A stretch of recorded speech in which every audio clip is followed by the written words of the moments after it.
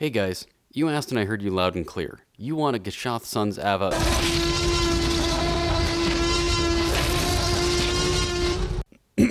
Excuse me, I have no idea what happened there. Anyway, Commander Deck Tech, go! First off, let's take a look at our commander. Gishath Sun's Avatar. Don't say you didn't see that coming. You saw the thumbnail. I know you did. Anyway, Gishath is a 7/6 for 5 red, green, white with trample, vigilance, and haste. Not a cheap commander, but we want to play dinos, so we don't care. The real reason we are playing Gishath is that second ability.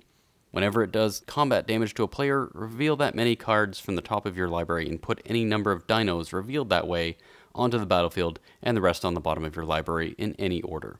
Now that we are all on the same page, let's get into the 99. We have a lot to cover, so keep up. Starting off light with our artifacts, we have Prying Blade to help us ramp with extra mana from treasure. Vanquisher's Banner is here to save the day, at least for those creatures that are at risk of losing in combat. Bonus is that it also helps you keep your hand full, because you'll be casting a lot of creatures. Cobbled Wings is hilarious. Just picture the biggest, dumbest dinosaur hanging from that little kite. And of course, since we're playing Commander, we have a Soul Ring. Next up we have sorceries, most of which were chosen to make life difficult for your opponents. We have Emergent Growth, Hunt the Weak, and Mutiny to annoy your opponents, Legion's Judgment to deal with their biggest threat, and Thunderherd Migration to help fix your mana. We have a couple enchantments, Baffling End, Ixalan's Binding, Luminous Bonds, and Pious Interdiction to deal with opponents' threats, New Horizons to ramp and buff a creature, and Chillinolly's Crown to help trigger Enrage, as well as make sure your creature doesn't forget about Arm Day. For instance, we have Crash the Ramparts and Sure Strike to help make combat math tricky, Crushing Canopy and Divine Verdict to deal with annoying flyers or any creature that are stopping you from getting your commander from smashing face, Lightning Strike, Slash of Talons, and Unfriendly Fire to finish off the last couple points of damage needed to kill blockers with big butts, and Pounce, because that's what raptors do. Let's be honest with each other, all the other parts of the deck are nice, but we are here for one thing and one thing only. Dinos. We'll start with white creatures, and we're going to have to start off with a couple humans before making our way into the big boys. Kinjali's Color to help make our dinos cheaper. Imperial Lancer for an early board presence while also giving us value when we start having dinos in play. For white dinos, we have Looming Altisaur, Raptor Companion, Bellowing Aegisaur, Sun-Crested Pterodon, Territorial Hammerskull, Trapjaw Tyrant, and finishing off with Zetalpa Primal Dawn. Red creatures also include a human or two before we get into the main attraction. Forerunner of the Empire to help tutor for the right dino and trigger Enrage. Otepec Huntmaster to again help make our dinos cheaper and give them haste. Chillinolly's Knight for a bear with upside. Sun-Colored Raptor and Frenzied Raptor so you can have 8 power on turn 4. Thrash of Raptors will be 5/3 most of the time. Sun-Crowned Hunters can take a punch and still give a decent one back. Frilled Deathspitter will make your opponent think twice about blocking with their 1/1s. Needletooth Raptor is a little off curve, but its enraged trigger is hard to ignore. Be honest, would you attack in knowing even with first strike your creature would die to a 2/2? Didn't think so. Charging Monstrosaur because of 5/5 with Trample and Haste for 5 mana is impossible to not include. Silverclad Ferocidons is an insurance policy. And Etali Primal Storm is an amazing way to both mill and get extra value out of your opponent's library. For green creatures, we have Drover of the Mighty for ramp.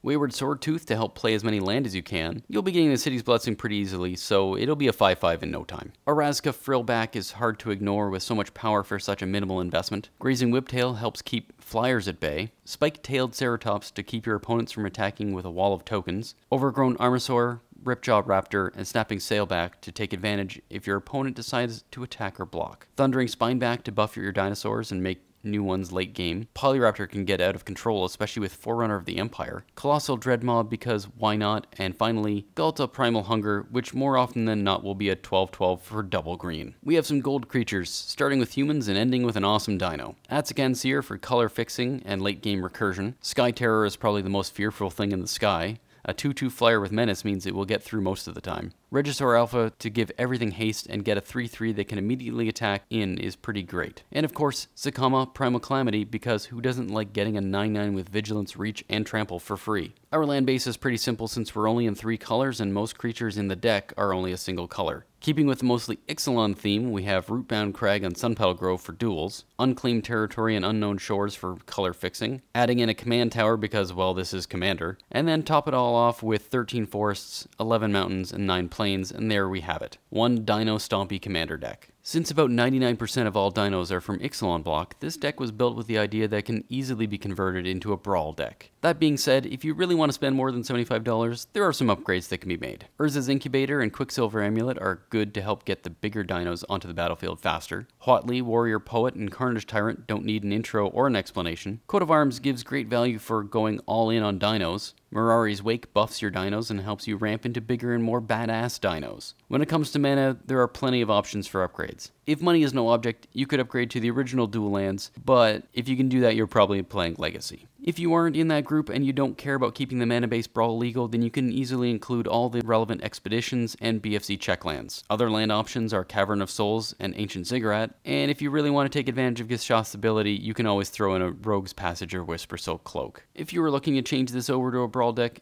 keep watching this channel. You could even subscribe and hit the notification bell so you can be notified as soon as it comes out. If you like this video and you want to help out the channel, please like, comment, and share. We'll see you next time.